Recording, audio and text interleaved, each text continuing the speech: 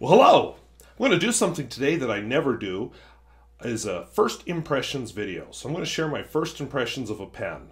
And don't expect me to do this again very often. So let's dive into it.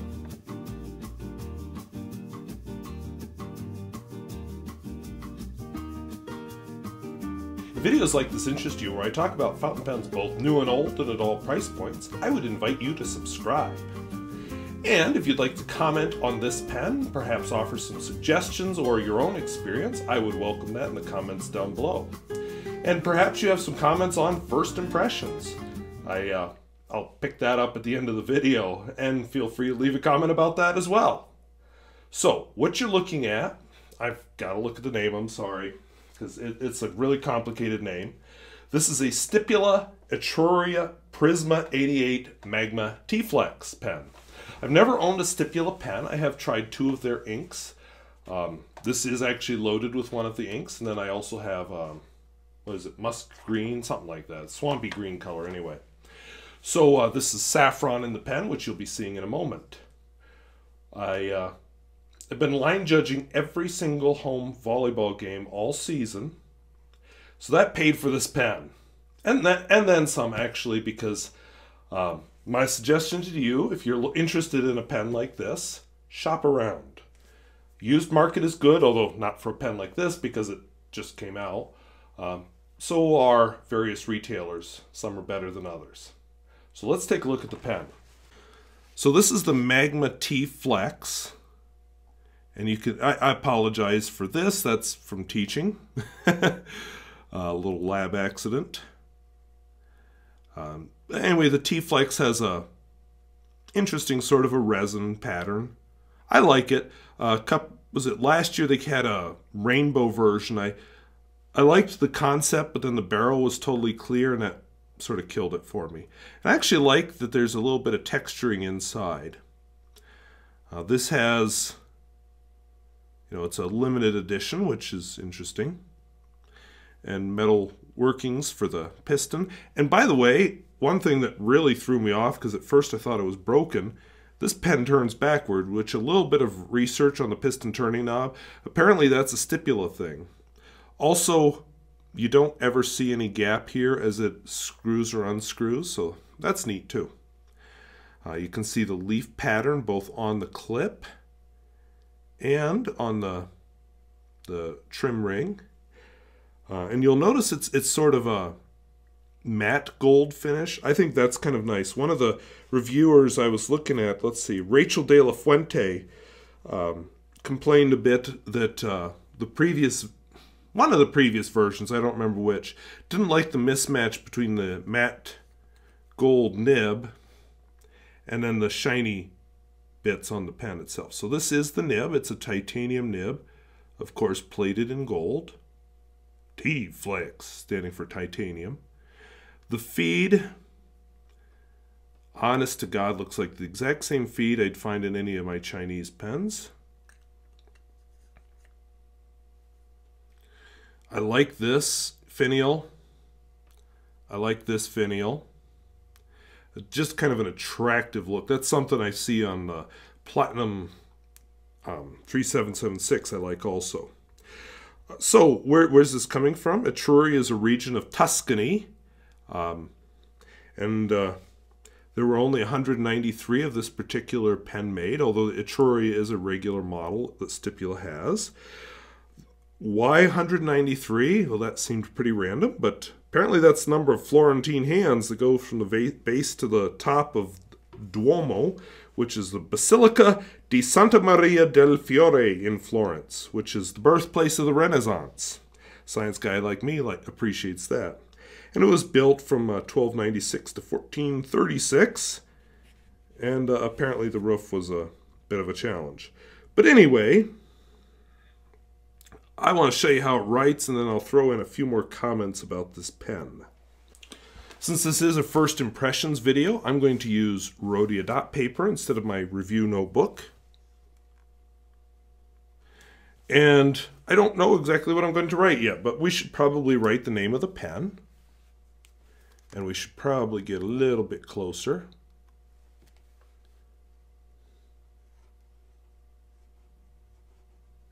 Can you tell that this is a very wet writer?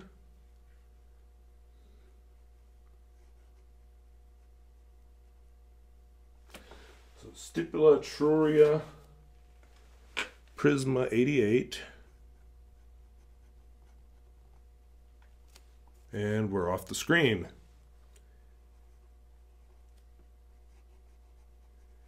The finish is called Magma, and the nib is a T-Flex, short for titanium flex. I have always heard that titanium nibs can be sprung quite easily. I have no desire to spring mine. I'm going to back off the zoom just a teensy bit. So some of you might be saying, you're not pushing it to its limits. Well, too bad.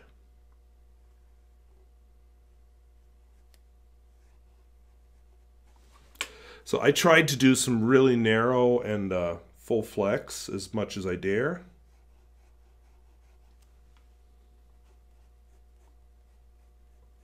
This is just the weight of the pen. This is the full thing.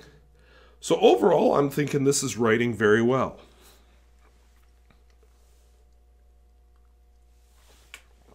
So I'll tell you what, and by the way, everywhere the ink is pooled, let's see if you can see it when I do this, maybe.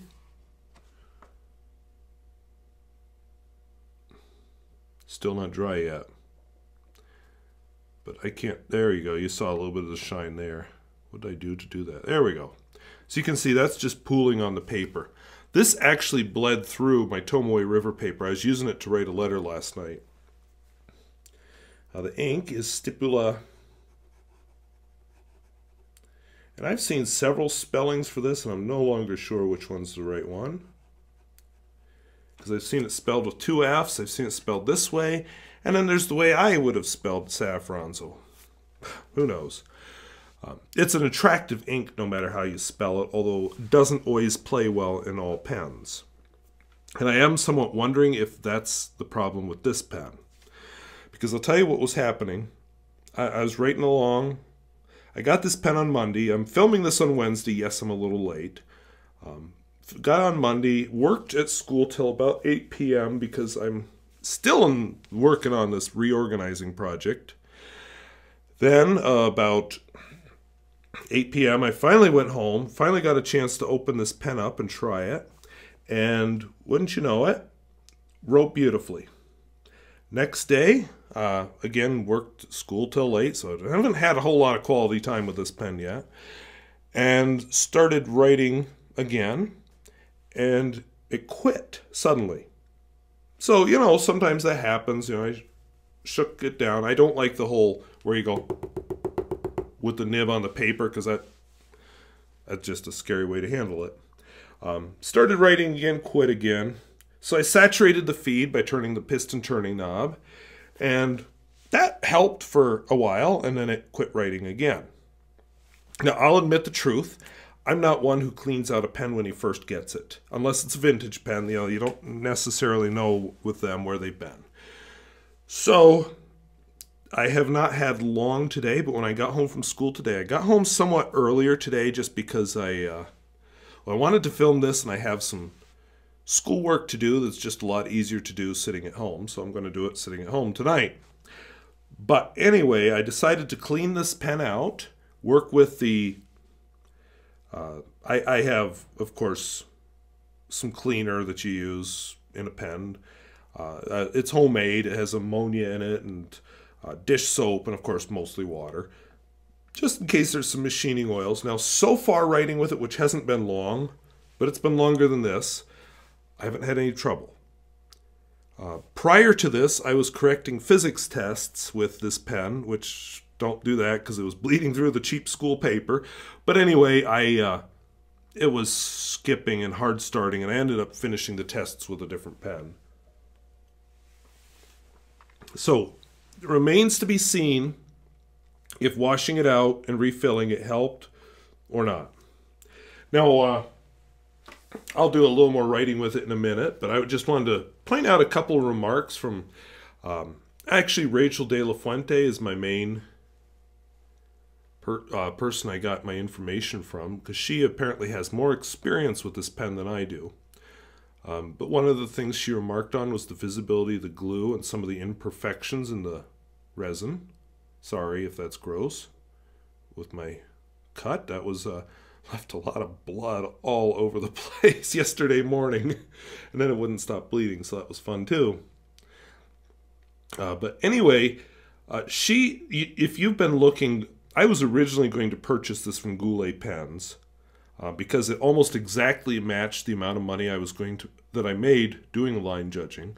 Goulet Pens keeps pushing off the issue date, so I just did a search and see who else was selling it, and I found a retailer, and so I purchased it from that retailer. Now I may be sorry, I don't know, but I will put the citation down below in the video description. But Rachel de la Fuente reports a delay at Goulet Pens because they sent their pens back to Stipula. They're trying to get new nibs crafted and retipped, and they're waiting for the person who does the gold plating to return from vacation because it keeps getting pushed off month after month after month, the arrival of these pens. Why? I don't know. Now, I will compliment the alignment, not perfect, but the alignment between the piston turning knob and the body. Between the cap and body, not so much. And that's one of the things she remarked on. I will also say it's really one of those pens I don't think is worth the price. But because I bought it, I'll just tell you, in Malaysia, I don't have the name of the retailer written down here, but it's a retailer in Malaysia. It was a bit lower cost at this retailer. Some of their pens are, some of their pens are definitely not. But this one was one of the lower cost ones. But anyway, I'm content with it for the price I paid. I think if I'd gotten this pen from Goulet Pens, I honestly would not have been content. Not a remark against Goulet Pens at all. Just the price that's being offered there, not so much. So I'm going to have to purchase something from them to make up for this, although not quite that dollar amount. If you're interested, I have pen number 84 of 193. Let's just see a little bit more writing. I'm going to zoom out just a tiny bit, and I'm going to go all Pierre Gustafson on it. Okay, good. The squirrel's not down here, so he can't scamper onto the screen suddenly.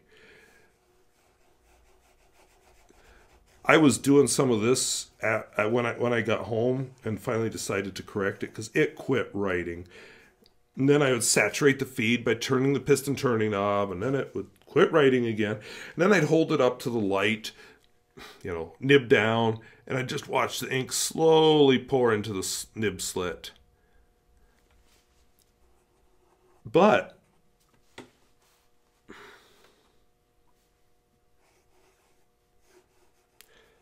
would you say that that's doing pretty well now? So wait until I do the real review. Oh, there we go. That's what I was experiencing earlier. Yeah, and I'm looking at the nib slit, and I don't think you can see it. Yeah, you can't see it. But no ink in it. But it is coming down pretty fast. There we go, and it's down. And it's writing again. So I don't know if that's a trait of Stipula nibs. I don't know if that's a trait of this cheap feed that's in it. It's a pretty universal feed, so it's probably unfair for me to be calling it a cheap feed. And there we're starved again. So that is less than impressive. But I have to say the rate at which it's coming down the nib is much better now after the cleaning I did. Because it is almost to the bottom of the nib again. And probably if I were to shake the pen, it would get there right now.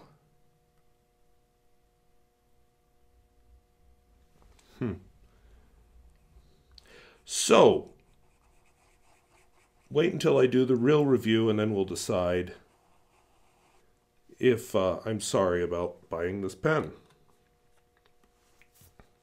While I'm on the subject of the pen, it does arrive in this, let's pull back, Yes, those are my show notes. It does arrive as a nice red thingy around it.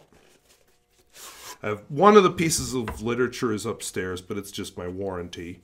Stipula cloth-covered box. A very nice cloth cover, actually. I like it. Magnetic closure. You can see the magnet there. Open it.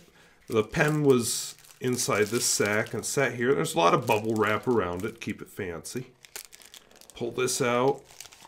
And underneath, there was the warranty book, and then there was this.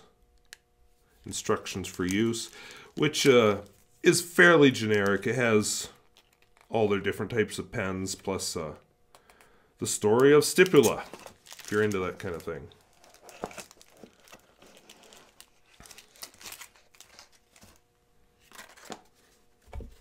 So, a little bit of disappointment in this nib. Definitely makes me not eager to buy another Stipula. I am tempted. Well, I am going to fill out the warranty card, and then we'll see. I may contact Stipula down the road if this nib thing doesn't right itself. I did try, like I said, cleaning it. I have not removed the nib. I'm very hesitant to do so. I may do so in the future, but I don't want to do anything to void the warranty, so I think I'll just let it ride as it is, and contact Stipula if it continues to be a problem. On the other hand, a lot of continuous flow. There are pens that can't keep up with that.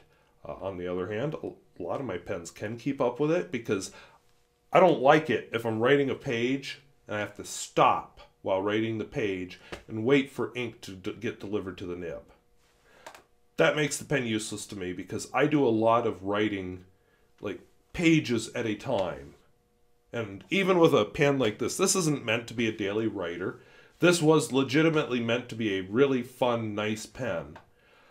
If I have to wait for it though, not good. So that's my first impressions. You very rarely get to see me do first impressions because sometimes pens arrive a little quirky and I have to do some cleaning or some other things to them to get them working. At about $200. At the price point I paid for this pen, I shouldn't have to do that. At the price point that it's being marketed for in the United States, I definitely better not need to do that. So, a little less than thrilled there. Not the best first impression of Stipula, but on the other hand, it writes beautifully till it doesn't. So, take that for what it's worth. Let me know what you think. Is it worth doing first impressions videos ever again? I don't always have my full information or research when I do these, and I don't have my full experience because that's why I'm not calling this a review. I know nothing about this pen and how it acts. It could be as simple as, I know it's a Stipula pen, but maybe it hates this particular ink. A lot of my pens do. A lot of my pens are very skippy with this ink. So maybe what I need to do is try it with a different ink. So I'll keep you updated down the road and look for a review on it sometime. I like to do at least 2 full fills on a pen, possibly more, before I review it. Sometimes I've even owned them for a couple of years before I review them, so we'll see.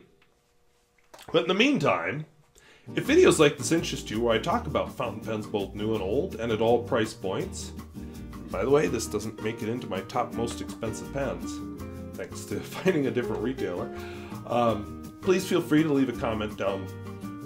No, I'm sorry. I just totally messed up my little script. The one memorized part of my videos and boo, it's gone.